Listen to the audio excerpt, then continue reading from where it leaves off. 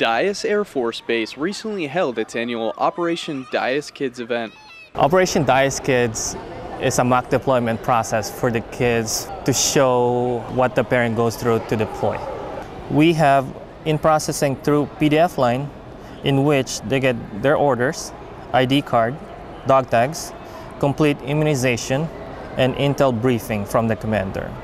From there, they go to the C-130, they go up to the flight deck to see how we conduct the mission.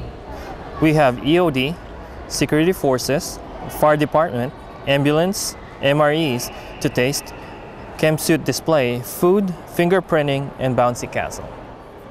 The event allowed the airmen to get involved and show off aspects of their daily jobs. I volunteered today because it's just a good opportunity to show these kids, what we actually do in the military, and basically, let them have fun with some of the gear that we have. And even though everyone had a favorite part of the event, one thing stood out above the rest. Yeah, what else did you like about this?